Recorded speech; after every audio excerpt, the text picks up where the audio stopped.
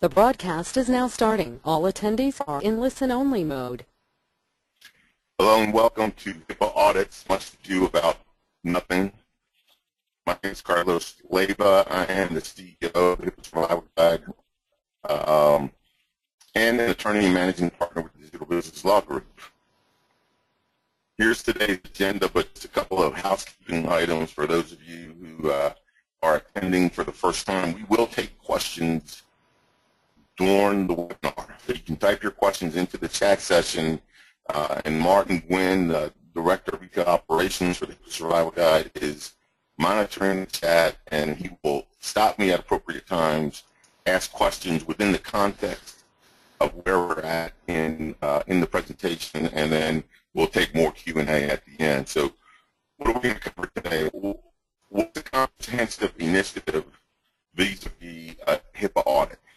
Okay, what are the partial solutions that are everywhere, and really you could follow these partial solutions and have a death by 1,000 cuts because they focus just on a subset of the problem and you lose sight of the forest for the trees.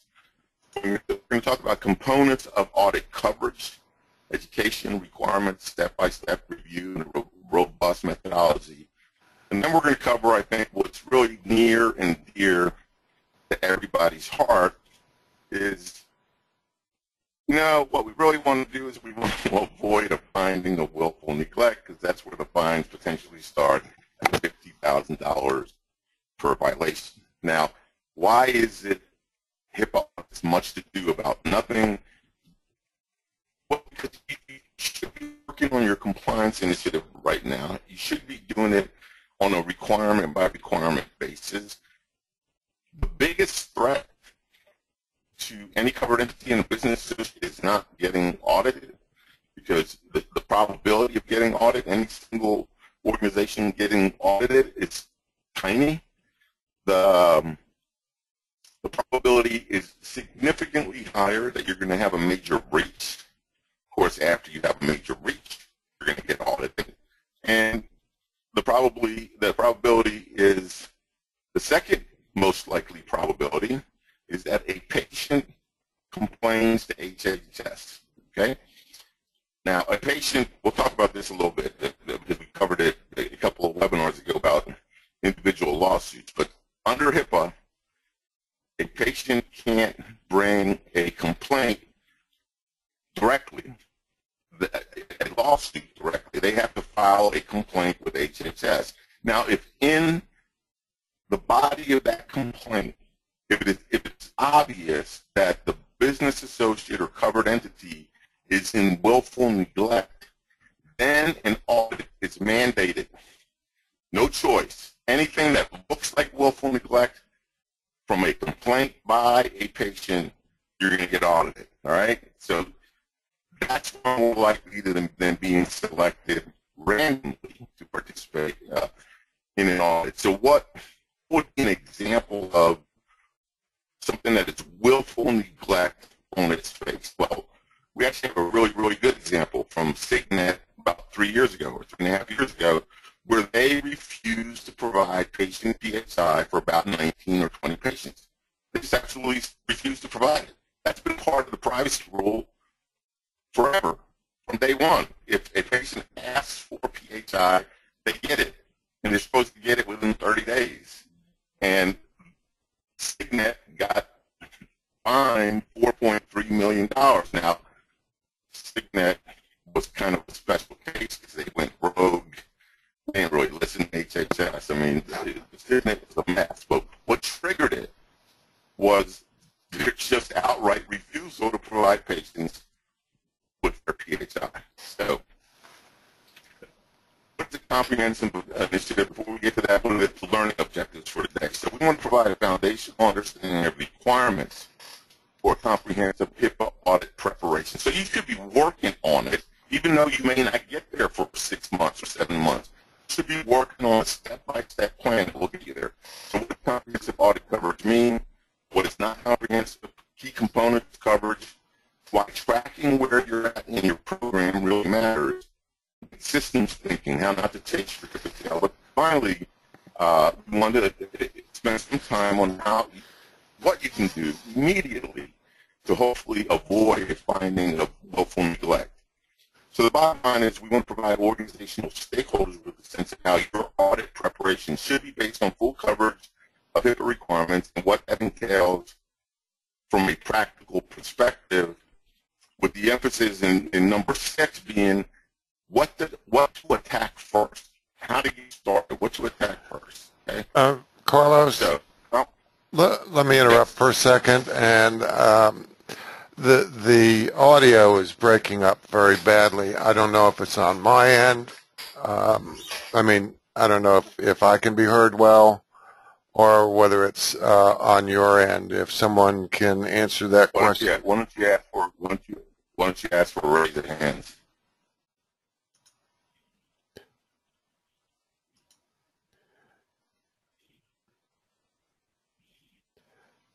Okay.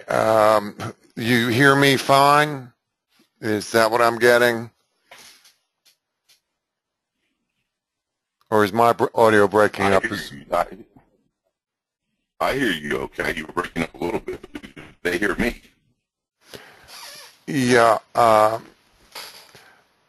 it must be localized because they're getting good sound from both of us on some end. I don't know what it is.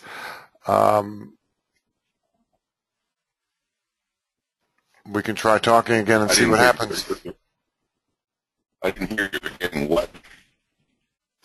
I was going to say try your headphone again because I'm getting you badly. You're getting me okay, and Carlos is breaking up. Is what some can hear everything well, some can hear me well, and some hear you breaking up. So. All right. Well, we're going to continue. We're going to continue here. We're going to make the best of it, right? So here's comprehensive. Here's comprehensive defined. If you're going to have a comprehensive program, you're going to have to identify these 3 areas of the 3-legged stool on a requirement by requirement basis: the privacy rule, the security rule, and the breach notification rule. And as it turns out, the HHS audit protocol. These are the 3 rules that HHS focuses on for the audit protocol. This is the HIPAA universe: privacy rule, the security rule, and the breach notification rule. Okay. So here's our compliance equation. How do you attack this? Is you got to have policies plus processes plus tracking mechanisms to be able to show visible, demonstrable evidence of compliance. Which means, I'll give you an example. So you have a training policy. An auditor says, "Well, let's see your training policy." And you show the auditor your training policy. And the auditor says, "Talk to me about what kind of organizational processes you have to support your policy. Is it classroom training? Is it video-based training? Who do you train? Is there a test?" Okay, and then finally, the auditor would say, "Okay, well then show me the database, the spreadsheet, the whatever HR system that demonstrates to me that you actually have followed the policies and processes that you have in place." In other words, I want to see when Jane Doe, nurse on the 4th floor, last got trained, what she got trained on, etc. You have to be this is for every requirement. It's not at a global level. This is at a requirement level. You got to have policies in place, processes in place, and the ability to track process results. And if you have that, you're on your way to establishing a culture of compliance. You're also on your way to complying with the audit requirements, to be able to have a good faith story as to what you're doing vis-a-vis your HIPAA compliance initiative. So your audit preparation must allow you to produce and track visible, demonstrable evidence for each requirement of the HIPAA rules. And HHS's audit protocol was broken down on a requirement-by-requirement basis. This is really not rocket science. Those requirements have been in the rules for forever. All HHS did was it created a spreadsheet that listed what the requirements were. There was no mystery to it. So audit preparation, what is this as a practical matter, what does this mean? Well, first of all, you have to have a clear understanding of each requirement. Now, obviously, you're not going to be able to comply with a requirement if you don't know that it exists. right? So you can use HHS's audit protocol. You can use our checklist because we walk down every requirement. That's part of what the privacy rule checklist does. That's part of what the security rule checklist does. You must be able to show, as we discussed, VDE, visible demonstrable evidence, for each requirement. All right? We'll get to a number here, but there's a total of 169. 169 requirements. And if you want to show an auditor or your boss, where are you on these 169 requirements, you should be able to say, well, we've done 50 of them.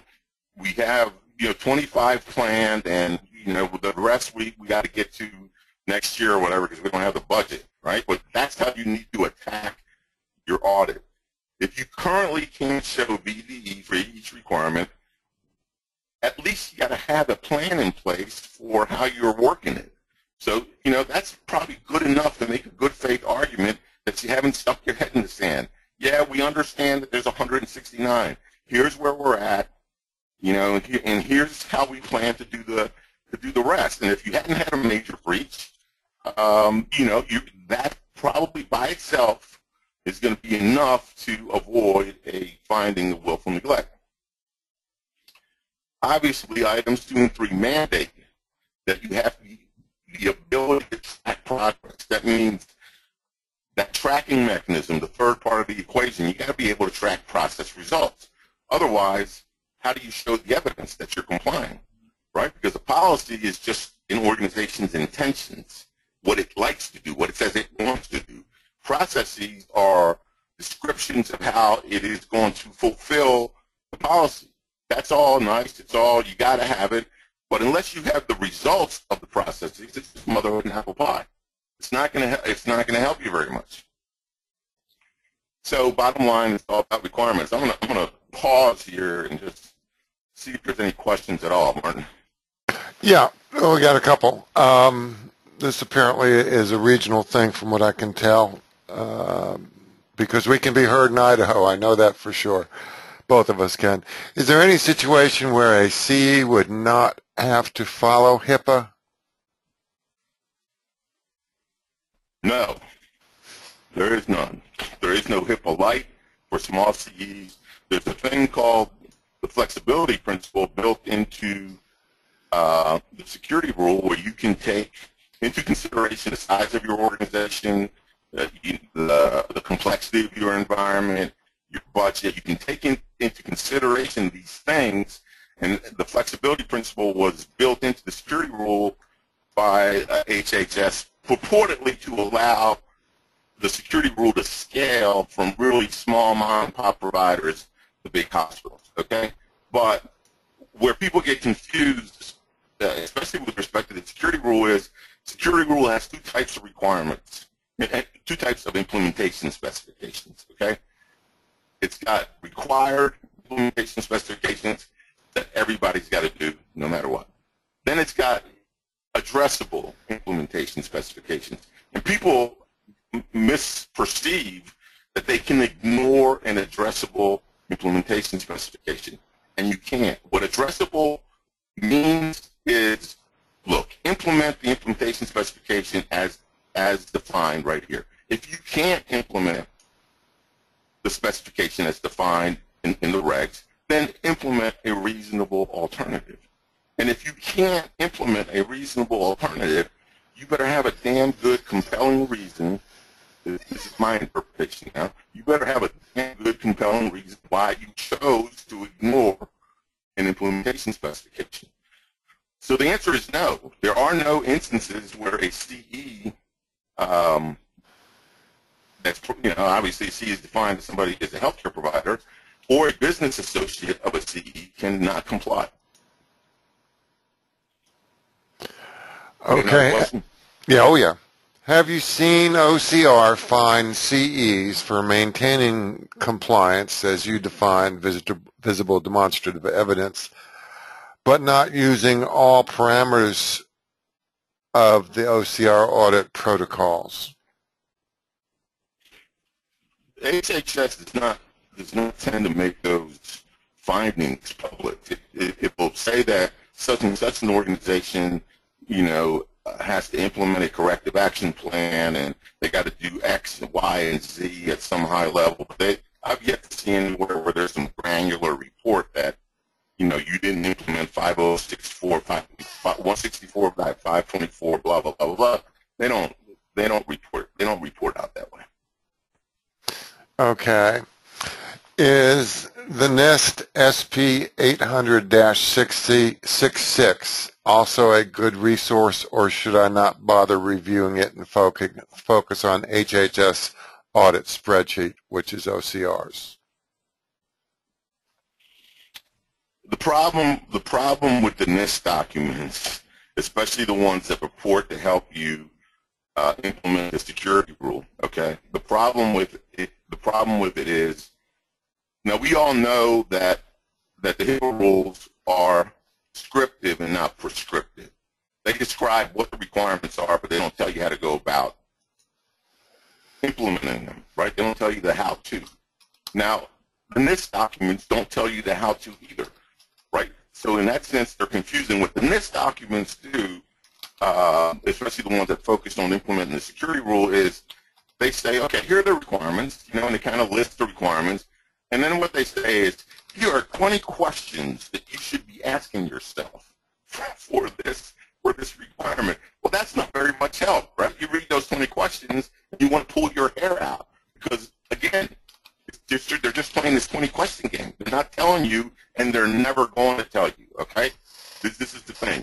NIST and HHS, they're never going to tell you how to comply, because then would open up themselves to an argument that said, well, wait a minute, you told us to do it this way, we did it that way, and you say we're not in compliance, okay?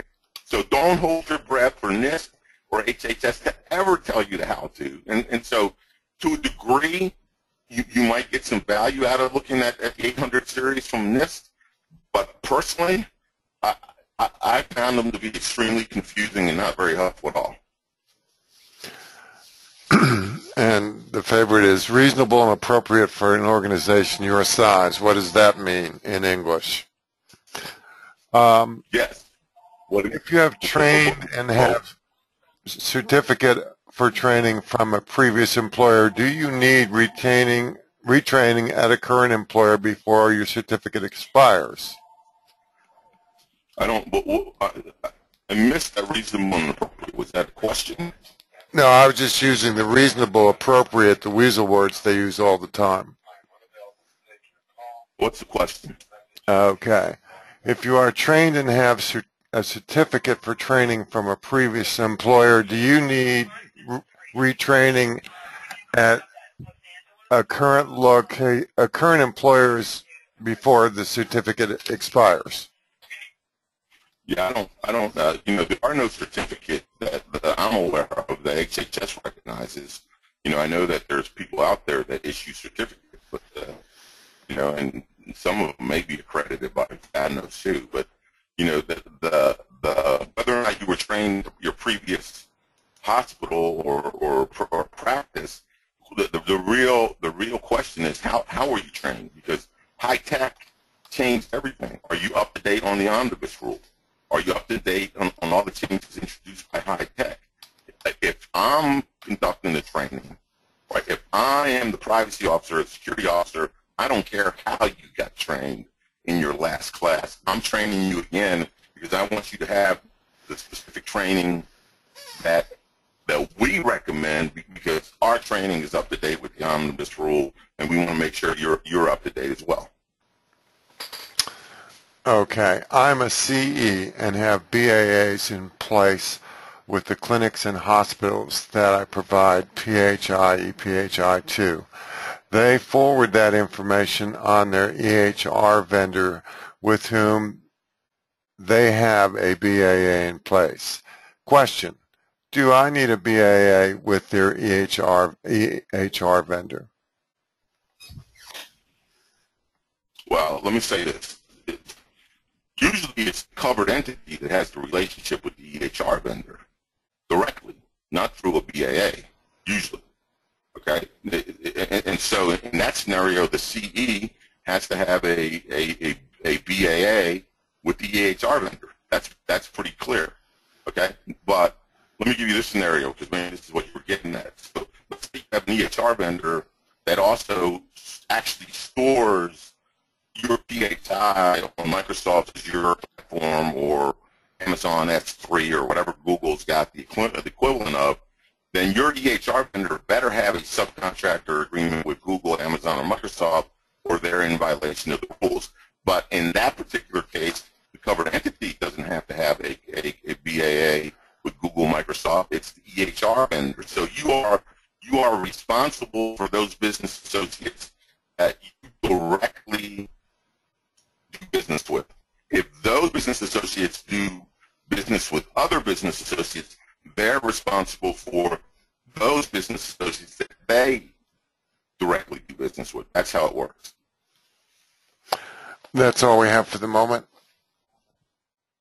All right, so let me continue. And some of this I'm going to go over real quick. There's a lot of material here.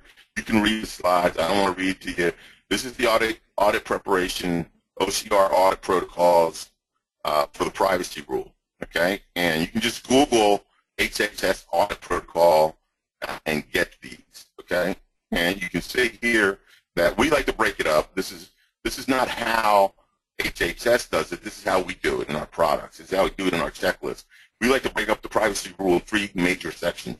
The first one is uses and disclosures, and that goes from 164.502 to 164.514.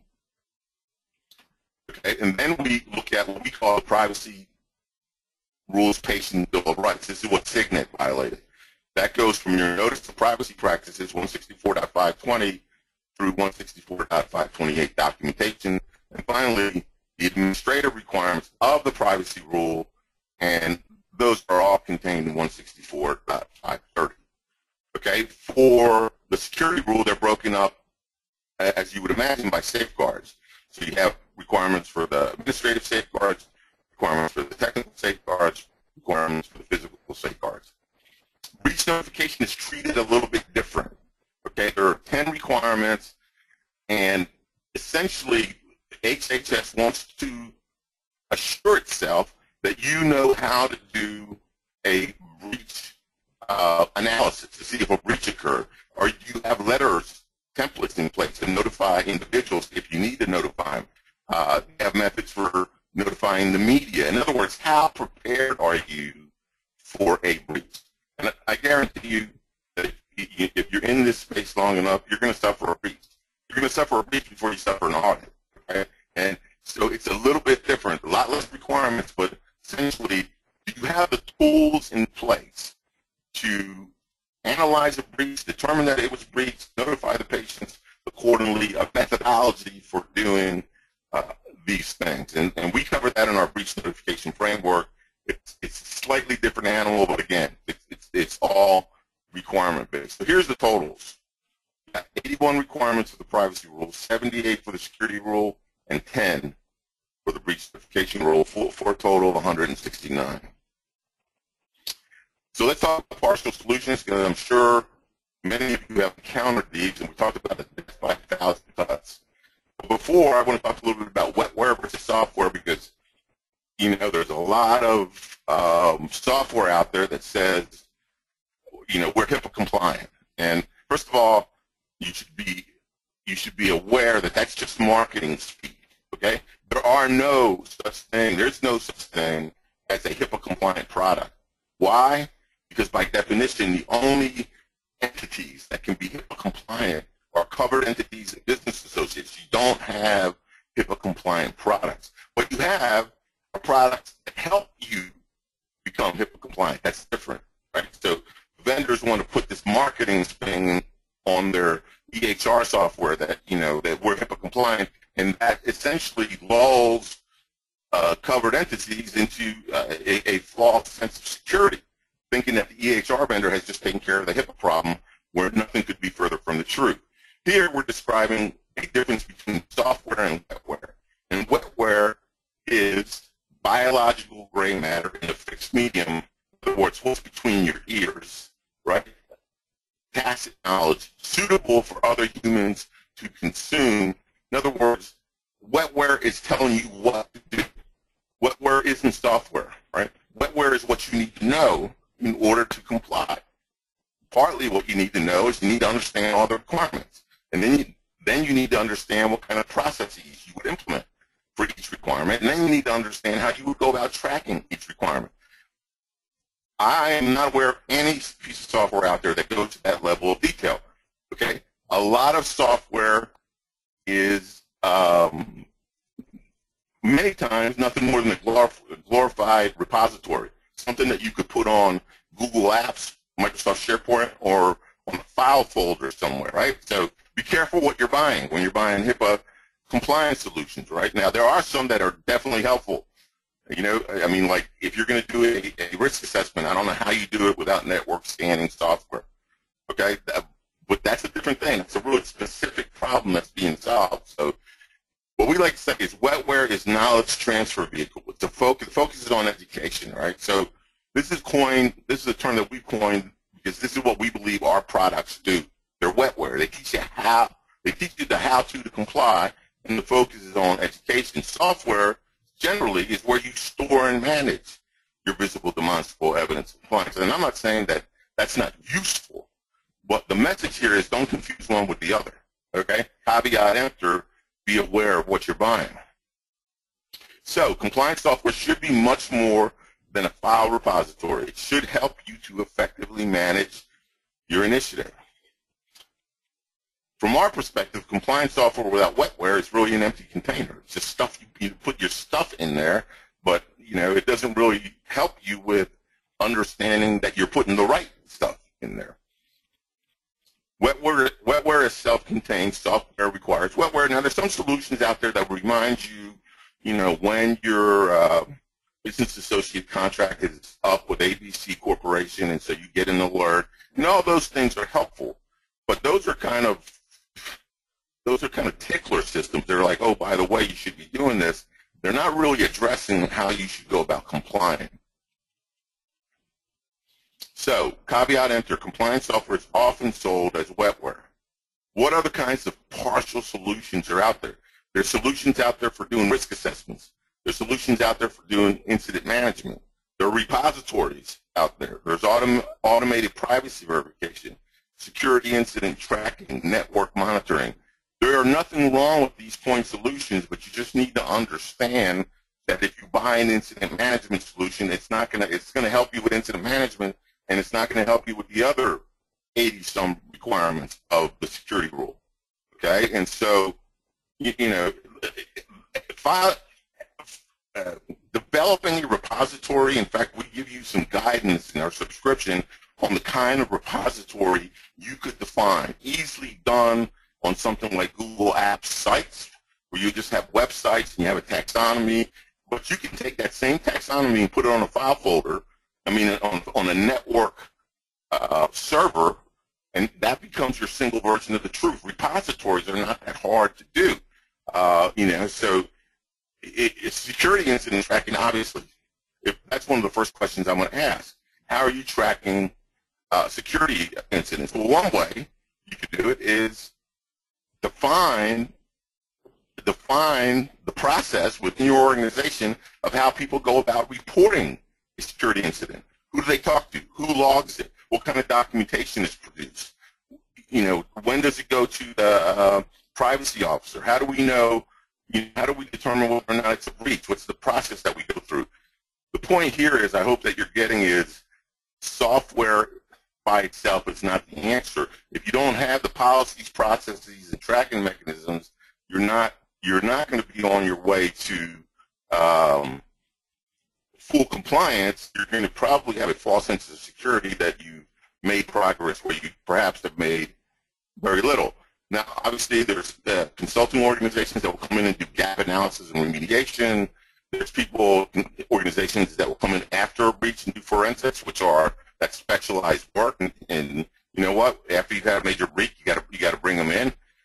There's disaster recovery and business continuity consultants that focus on that particular piece of it. So you get the idea here. There are 1,000,001 partial solutions out there. Same thing is true for training. Now, I got to tell you this because I've gone through it. In the past, prior to the HITECH Act, I would bet like 90% of it in clinical environments, training for clinicians and doctors, et cetera, is still this dumbed down, feel-good training, that says, hey, if you wouldn't say it in an elevator, don't say it, it's not good enough anymore. And the reason it was okay in the past is because I'll tell you the dirty little secret that you probably already know. Prior to the HITECH Act, and in fact, until recently, and I don't think HHS has got in gear yet vis-a-vis enforcement, HIPAA was an unenforced paper tiger. Nobody ever got fined for nothing. So it didn't matter what kind of training you had. You could have the dumbest down training available, and you could just say, yeah, we train our employees, we're all good. Or we run them through this certification program. It's all good. Nobody ever vetted it because HIPAA was unenforced, okay? So that's the mindset. It's not unenforced anymore. It got real teeth. The liability is huge. The next webinar we're going to talk about Anthem. The game has really changed. So you need to look at your training. Bottom line is there's hundreds of point solutions available, hundreds. What do you need if you're looking for comprehensiveness, though? So let me stop here, just catch my breath, and Martin, see if there's questions. At this point, we don't have any new questions, so I encourage everybody to ask. Okay, so part of comprehensiveness is education. You need to have your people up to speed on the HITECH Act and how it changed the privacy rule, how it changed the security rule, and the fact that it introduced the breach notification rule, right? The HITECH Act was the game changer, okay? A lot of people thought the omnibus rule was the game changer. The omnibus rule was just final rulemaking that emanated from HITECH, right? After the HITECH Act came out, HHS was mandated to perform a certain amount of rulemaking. The fact of the matter is they slow-walked it, and until they got to the omnibus rule, they hadn't really finalized it. And it's still not final. There's still one piece, just so that you know, that's not final, and that's accounting for disclosures. Okay? And that might not be final for a few years or longer because the technology to really account for disclosures, the way the rule is written, is not available. So HHS has simply been punting on that part, right? But other than that, the omnibus rule kind of tied it all together. Everything that emanated from the HITECH Act, the final rules came out of the omnibus rule, and it touched the privacy rule, touched the security rule, touched breach notification, and touched business associates. Okay, so the bottom line is you need a more a more literate staff now. This is not.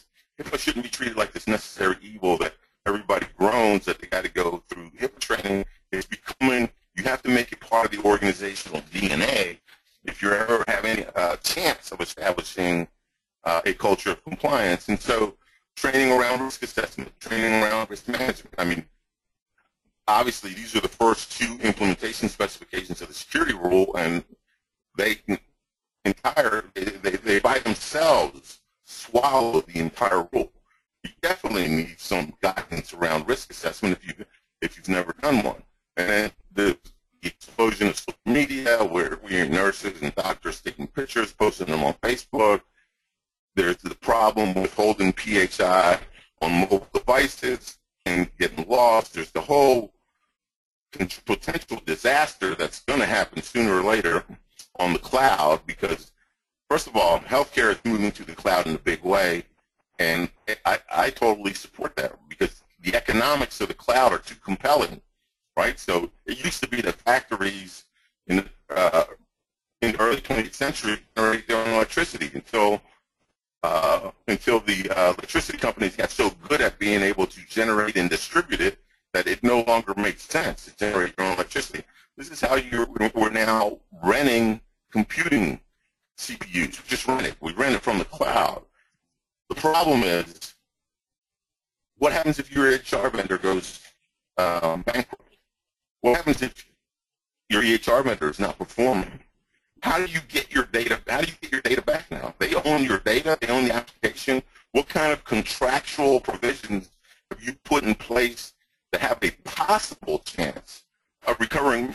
Essentially, yes, the EHR model, software as a service, is going to be the way things are done. That's the game has changed.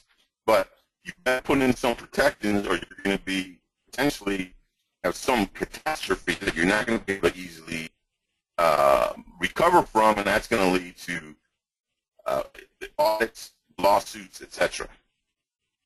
So here's the bottom line. Post-HITECH, more compliance literacy is required. Requirements, we talked about this. This is how we approach it. Right? So our HIPAA privacy rule checklist walks through every requirement of the privacy rule.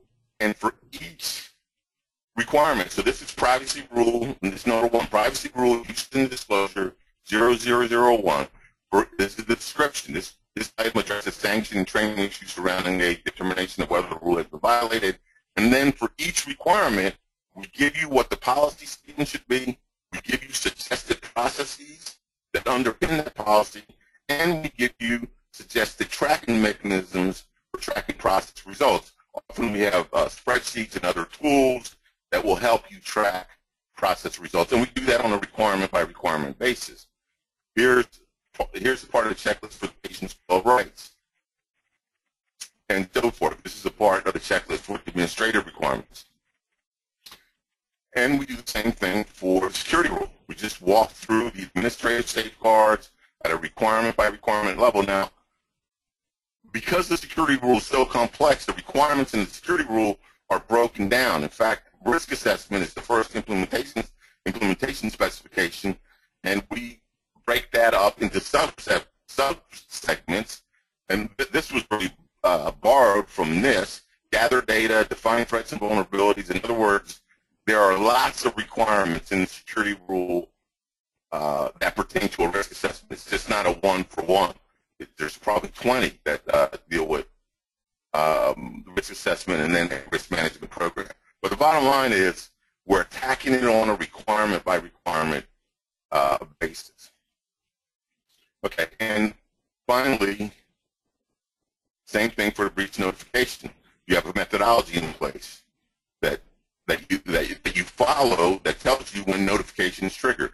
You understand the time frames, the timeliness of reporting to HHS, reporting to the media.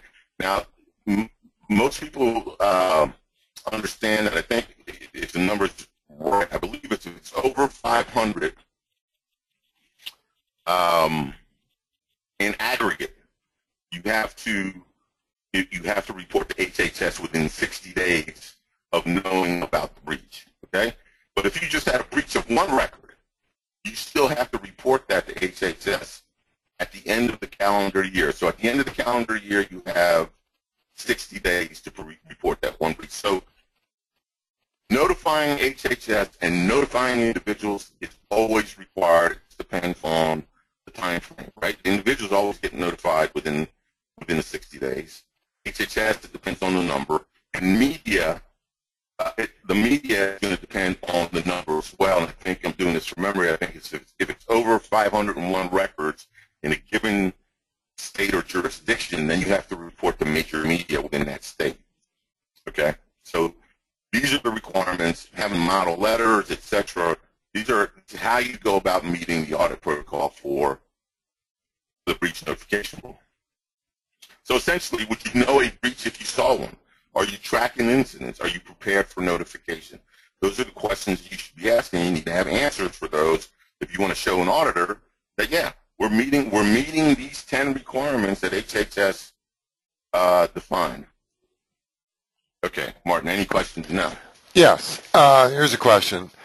Isn't everything / requirements that are listed in the HITECH Act and the Omnibus Rule included in the updated privacy and security rules?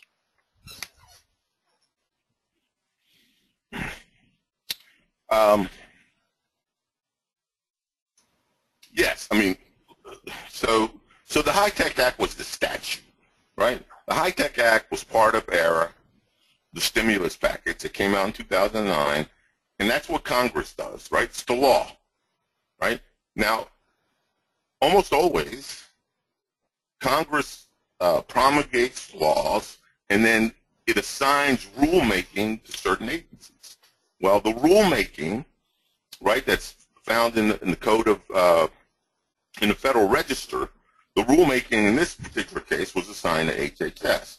So then HHS goes through this rulemaking that essentially tries to interpret in as rigorous a manner as it can the intention of the statute. So the statute may define something at a broad level, like business associates are now liable for compliance with the security rule, and then the rules provided by HHS will then define, well, what does that really mean in practice? Okay, so everything came from the HITECH Act and the previous privacy and security rule. So prior to the HITECH Act, we had privacy and security rule that existed, was never enforced. The HITECH Act came out in 2009 and turned that world upside down. Okay, and it impacted the privacy rule, obviously, the security rule, obviously, and HITECH introduced the breach notification rule.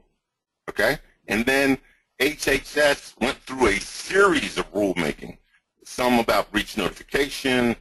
There were 3 or 4 different areas, but they were just implementing what the HITECH Act, rulemaking based on the HITECH Act.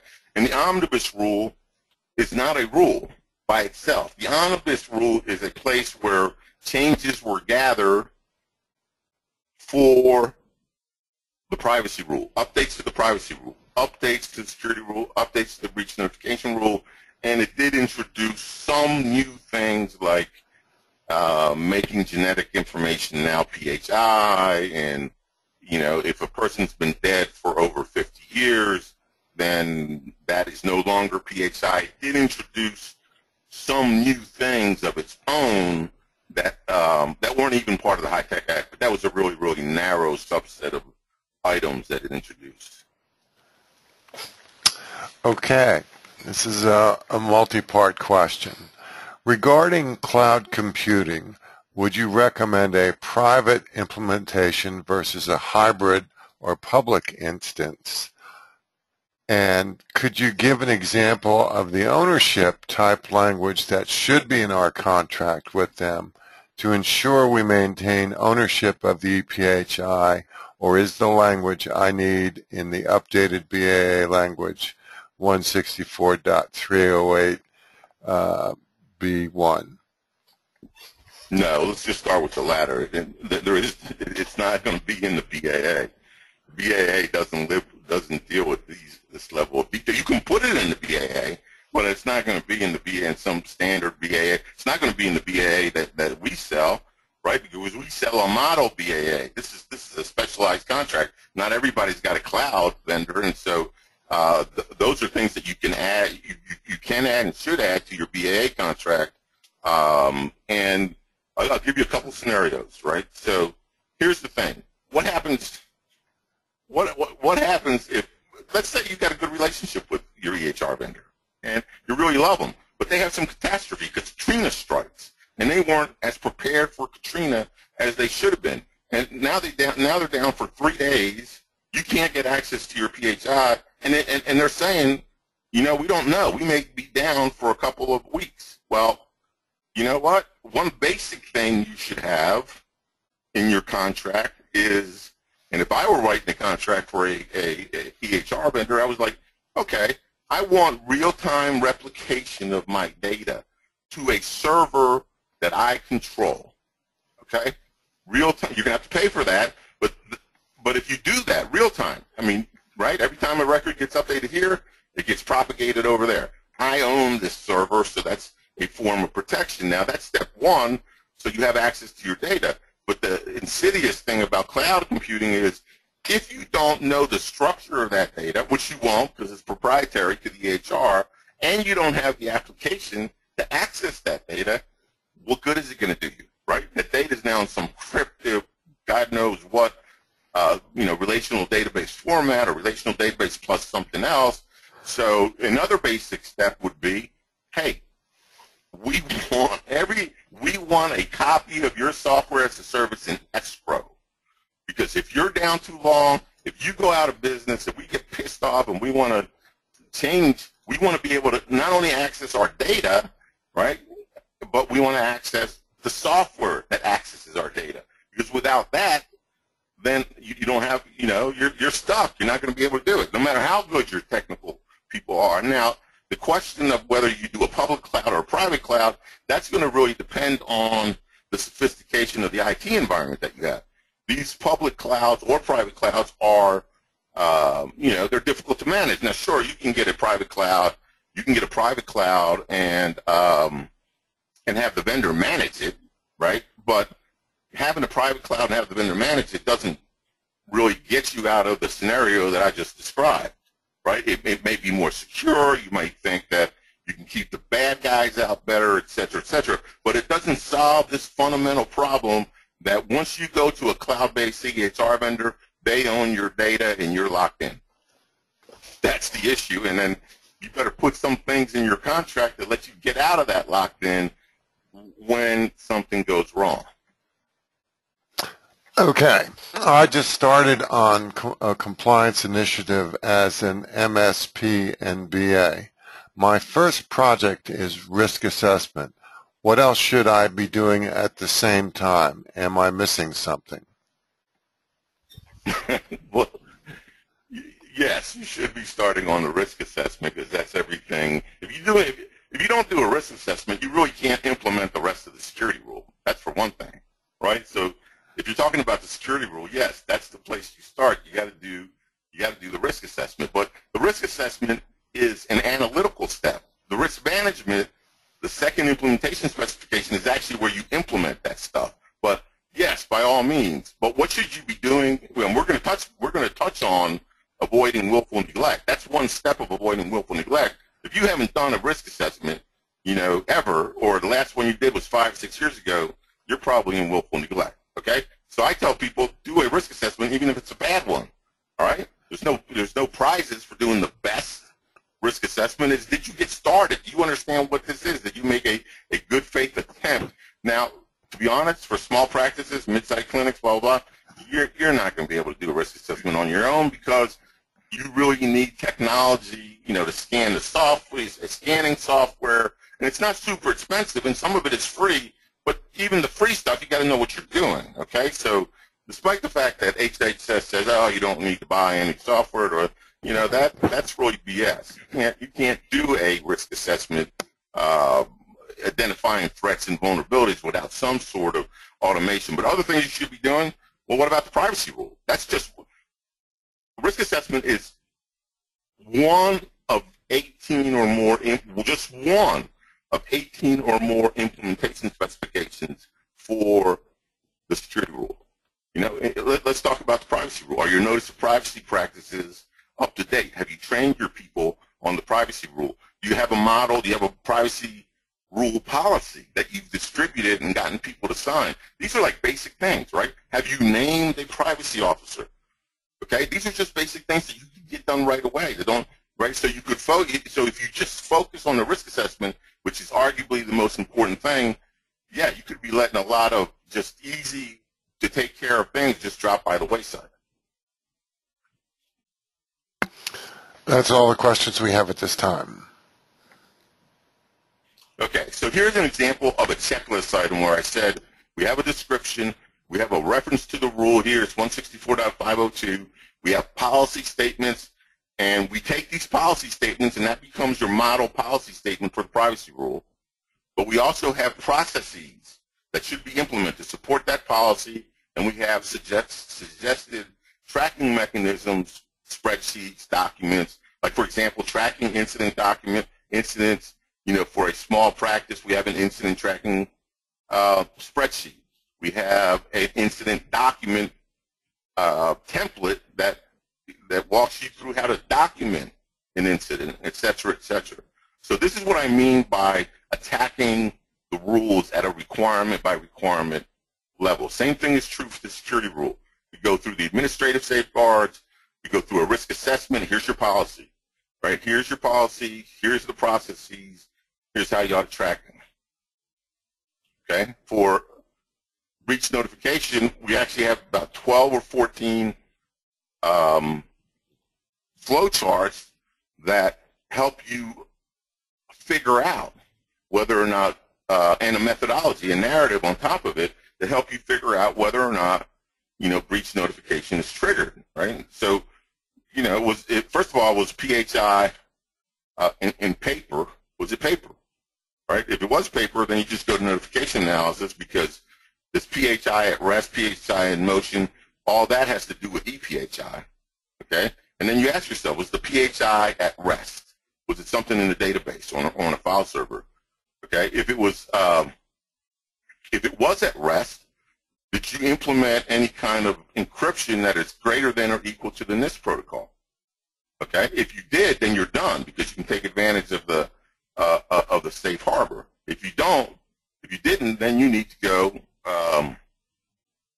do the notification analysis to review whether or not a breach was triggered, right? So even just trying to figure out the incident, you got to first determine, is it paper? Was it at rest? Was it in motion?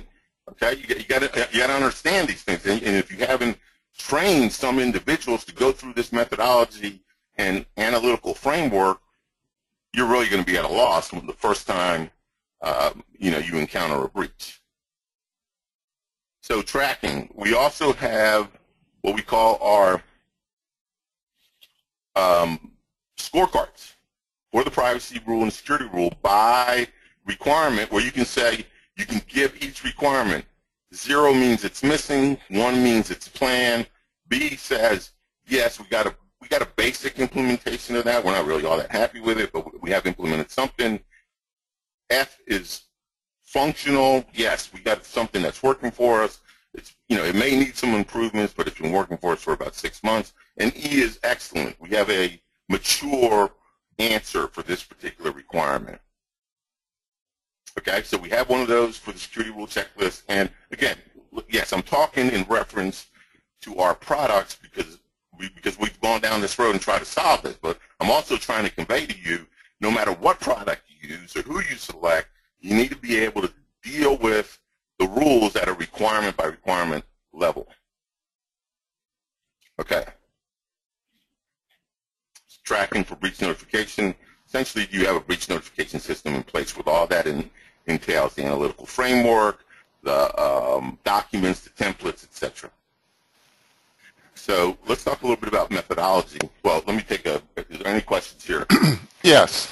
Do the checklist and other HIPAA survival guide documents identify the HHS rule they are addressing? Yes. In that line that says reference, let me go back to one. See here? Yeah. In the line that says reference, this is part of the checklist. It's telling you which one, and it's giving you some other places to look, like seeing this special publication 830. And so, yes, the part it is telling you which requirement is being addressed. Now, our numbers don't add up to the HHS total number, because if you go look at the HHS protocol, they may have like 10 things under 164.502, right? And we didn't choose to treat them as 164.502 as 10 separate things. It just didn't make sense to us from that perspective. We just said, oh no, these are 164.502, and that's where there's some discrepancy in the number, because you can just go out there and look at some of those protocols, and I'll show you an example real quick so that you can visually see what I am talking about.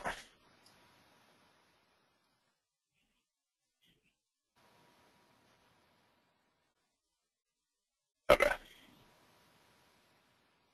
See here, the first 6 say 164.502.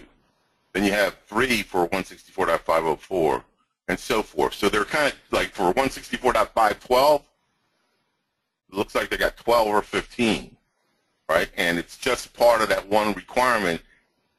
They chose to break it down this way. I don't know in their infinite wisdom, but we don't deal with it that way. We deal with it vis-a-vis the entire requirement. So, sorry, I should have. Let me hold on a second. Let me skip back to where I was.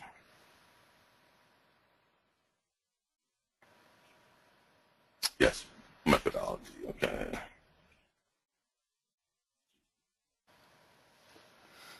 Okay, the next question. What are the audit components for a business associate? They're the same. They're the same. There's no distinction. Okay, there's no business associate light. There's no. I'll give you an example. There are some things where they wouldn't be exactly the same. So if you're a lawyer or an accountant or a consultant and you show up to some covered entity's site, and as part of what you're doing for that covered entity, you are looking at PHI, you're a business associate. Okay, but I'm not storing, as my client. I don't store my client's PHI on my servers. I look at it when I'm there. So, but I would still have to go through the security rule and say, have I done a risk assessment? And I probably would have to do a minimalist risk assessment to say, in the case where I might have some of my client's PHI because I'm doing some analysis or something on their behalf, I've taken these precautions. And, there may be some in that particular case that are addressable that I may say, I looked at this really doesn't apply. I'm not going to do it because it doesn't apply. But I've looked at it. I documented why it doesn't apply. I documented why no alternative solution applies. So there's that, but that doesn't get you out of going through the security rule and going through the privacy rule and going through the training, right? It's just there's some flexibility there. But the majority of business associates are actually storing, creating, accessing PHI on their own servers on behalf of the covered entity. That's the case for a cloud-based CHR vendor. That's the case for, billing vendors. I mean, just on and on, right? There are just PHI being stored everywhere. In that scenario, you're as a business associate, you're on the hook just like the covered entity for the same requirements.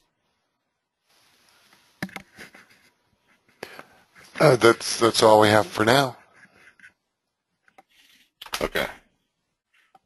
So just a little bit about Agile, right? This HIPAA regulatory maze really has proved daunting for organizations of all sizes, large or small, right? Everybody's challenged by this, and you need to take an approach. Don't form a committee to name a committee to get started on this thing.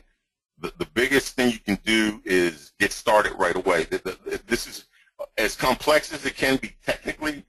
Most projects fail because of people and process challenges. How you change the organization into thinking a different way about compliance. For example, a security rule implementation is more aptly described as a change project. You got to introduce the fact that you're going to be doing risk assessments, and it's not just a one-time deal. We say minimum once a year. And if your environment changes, like you got bought out or you bought another company, then you have to do one because your environment changed, right? So you have to change the culture of how people think about compliance. And essentially, you've got to learn how to manage risk, right? So it's really a much more sophisticated initiative now because the game has changed. And the way to, and because of the complexity, and because most of the complexity is really organizational, getting those old grumpy docs to buy into the fact that they got to change. Some of them say, hey, I'd rather go to jail than comply with HIPAA, right? But usually those are the ones that have made a ton of money and they're going to retire in 2 years. If you got to still practice medicine for the next 10, well, you don't have the luxury of saying that, right? So what we like to think of is you need to use an agile methodology, okay? But what does that mean in the compliance context? Well, it really means essentially at the end of the day what you want it to mean, but agile compliance is a group of methods based on an iterative and incremental approach. In other words, get started. You don't really even understand the problem that you're solving until you get started. So we have a bunch of mini project plans so that you're not staring at that blank sheet of paper saying, oh my God, this is overwhelming. What do I do next, okay? And so Agile promotes adaptive planning, evolutionary development, implementation. Essentially, you're learning as you go. You're reinventing the organization's DNA, and you're not going to do it by step 1, step 2, step 3, because there are no step 1, step 2, step 3s. It's different for every organization.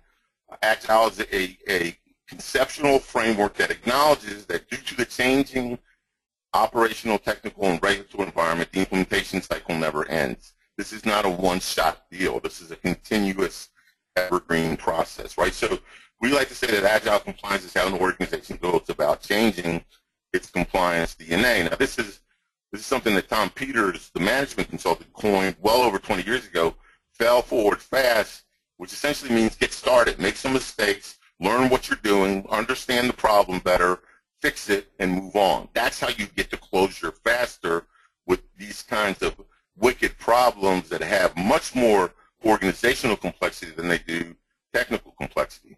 So why fail forward fast? It's the only effective way of solving wicked problems. And I guarantee you that the HIPAA compliance initiative is a wicked problem. First of all, you don't understand the problem that you're really solving. Right? You don't really understand. You don't understand the requirements. You don't understand how you're going to implement it within your organization. And since you don't really understand the problem, there's no definitive problem like in an engineering sense.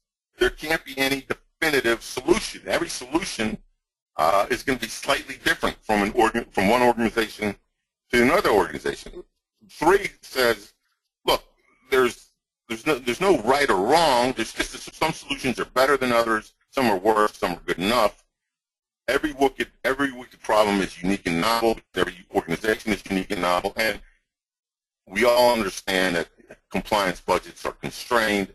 You know, you don't have all the money in the world to do everything you want to do. You're going to have to make some strategic decisions as you go and balance the risk of, hey, where do we focus, where we get the biggest bang for the buck, despite the fact that, you know, for example, I'd like to say that if you encrypt, okay, that might be only 1% of the security rule, but it might fix 95% of the liability, right? So those are the kind of decisions that you need to make. This is not a linear process where you're going to just, you think you're going to lay out these 169 requirements and just walk down them, okay? So as it turns out, big problems like a HIPAA initiative require many small solutions. You're just going to iterate.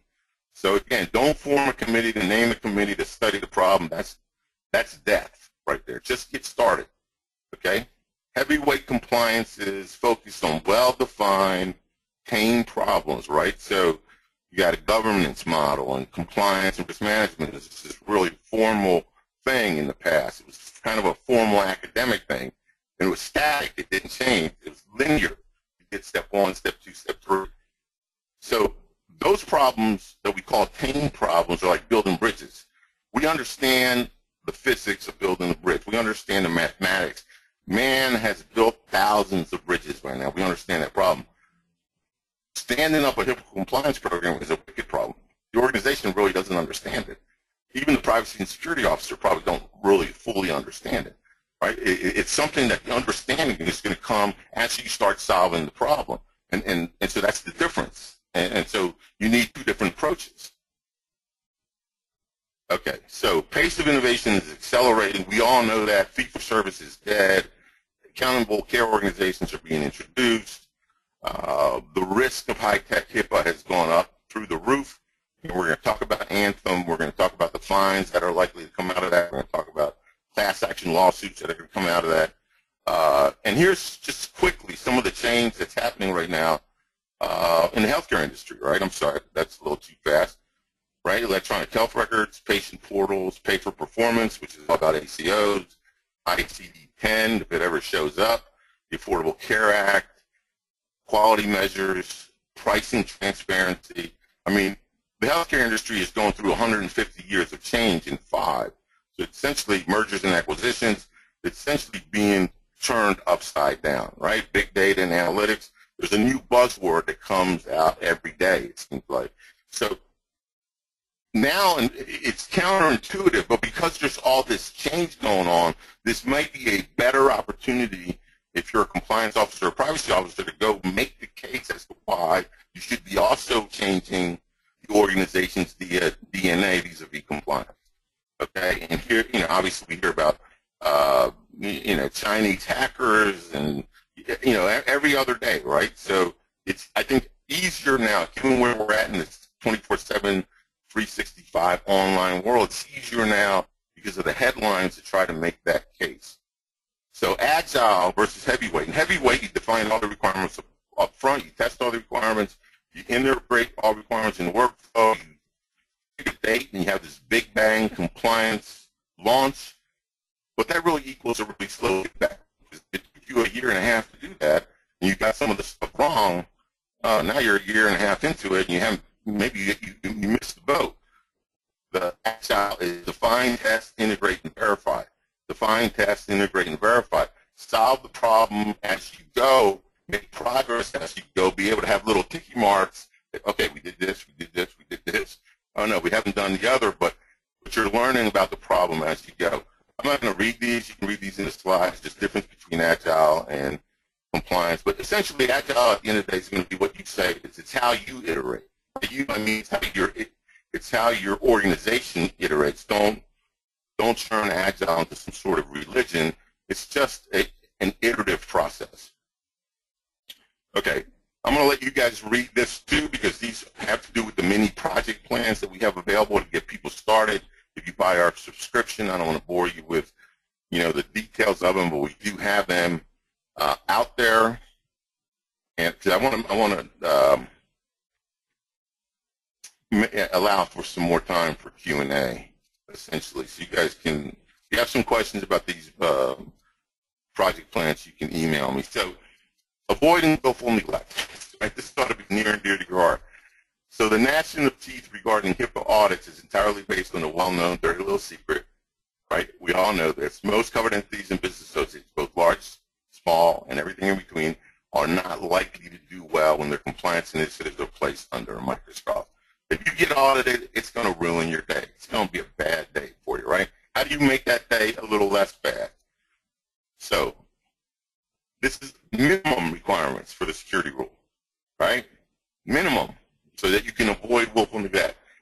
Provide visible demonstrable evidence of your most recent risk assessment. If you don't have a risk assessment, you're dead in the water, right? That's the bottom line.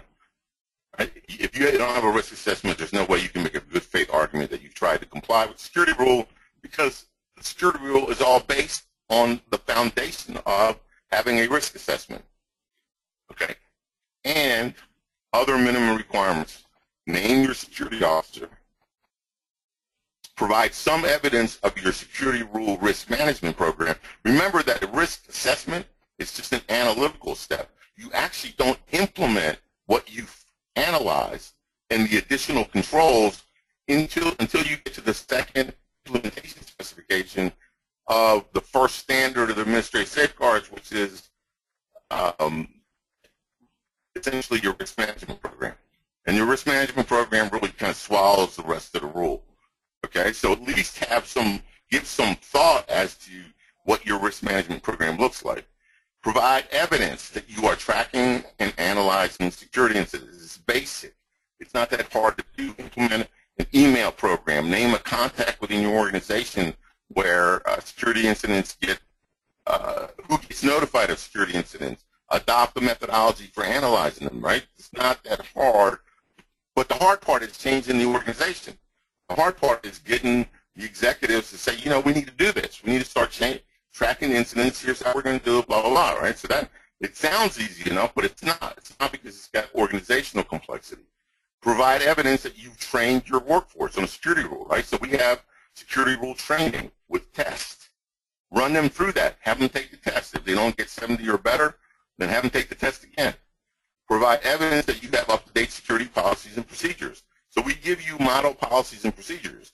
But if they're just sitting on their file server, if you've never talked to the executive team about it, if you didn't distribute it to your organization, then, they're worthless, right? You distribute the policies to your organization and then have people sign that they've read it. At a minimum, you can say, hey, we've done that.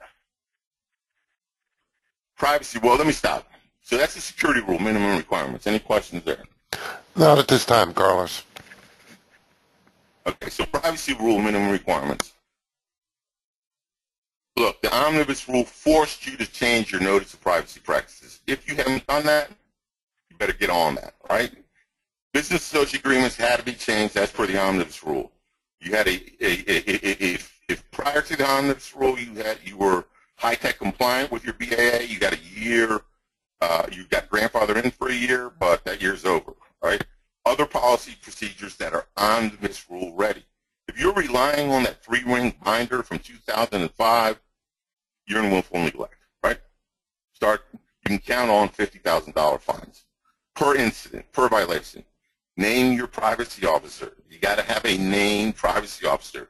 That privacy officer's personnel file should reflect that he or she is the privacy officer, okay? Provide evidence that you've distributed your omnibus rule ready policies and procedures. Distribute them. Talk to the executive team about them. Have everybody sign them.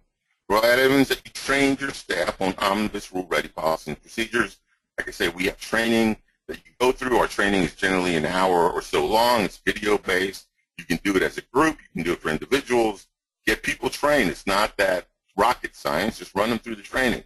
Provide evidence that you have policies and procedures that allow you to fulfill the requirements of the privacy rules, patient's Bill of Rights.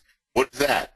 Notice the privacy practice is the ability to turn around a request for PHI. When a patient requests PHI, it's got to be done within 30 days. If you can't do it within 30 days, you got to ask the patient for an extension in writing. There are some due process requirements in the rule. Do you have anybody on your staff that even understands how to do that? How are you going to track the request?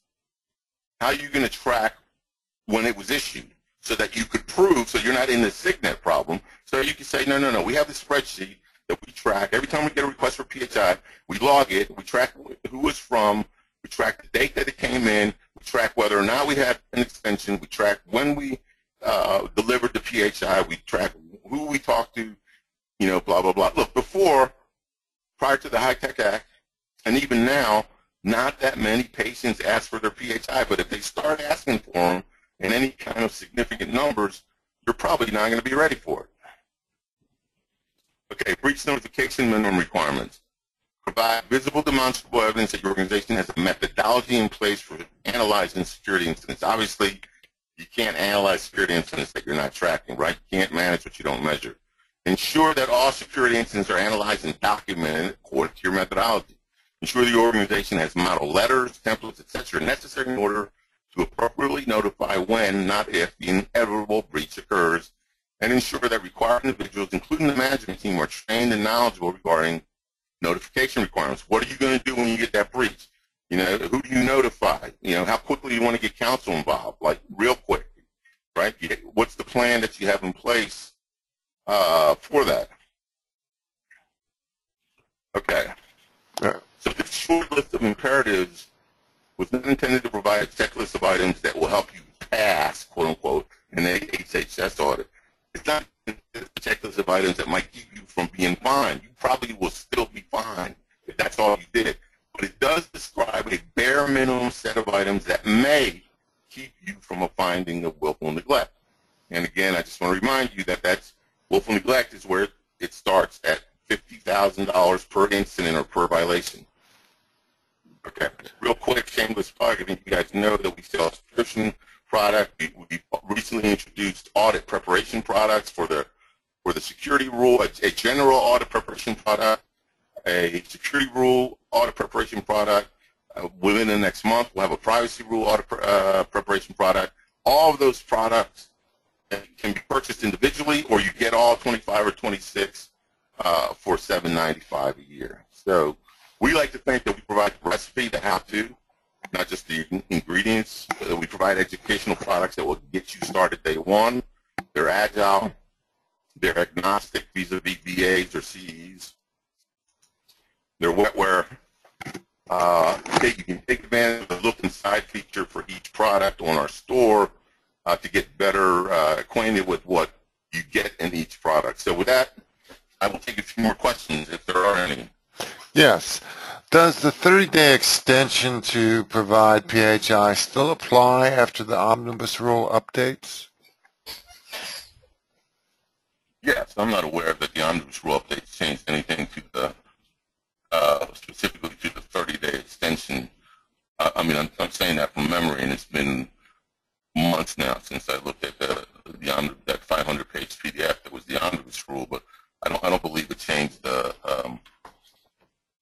There was some changes. There was some changes regarding whether or not the PHI was off-site or something, but I don't think it changed the 30-day requirement if it's like live in your EHR system. Okay, you got to provide it in 30 days. If you can't, you got to have in writing. You got to get in writing. You got to ask the patient for an extension, and then you got to tell the patient in that request for an extension exactly when you are going to deliver it. Okay. In previous conversation, you mentioned risk assessment scanning tools. Can you suggest a few, please? Wow, I don't have that. I don't have that list available, and I've looked at some that were. Well, there's a company called Fair Warning. They play in this space. Okay, I don't really know, how expensive they are, things like that. But you can do. You just Google free network scanning tools, and you're not going to get a user's manual. I mean, free is not totally free, but you probably get it to work. I mean, some of these are decent enough. Let me say this: it's better than nothing. You know what I mean? Having that free stuff is better than nothing. And like I said before, do a bad risk assessment instead of doing no risk assessment. Just make a good faith effort to dig into it and see what you find, and you will find some stuff. You will fix some stuff, and you can say, "Hey, we did a risk assessment. We did the best that we could do with the resources that we had." Will that get you totally off the hook? No, but look, HHS built the flexibility principle into the security rule.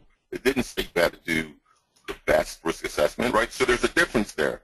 Now, I mean, obviously, you can't throw some garbage together that that you're trying to pull the wool over HHS's eyes. That's not going to work. But making a good faith effort doesn't mean you got to spend tens of thousands of dollars necessarily. That's all the questions we have for now. All right, very good. Thanks for listening. It's been my pleasure being with you guys today.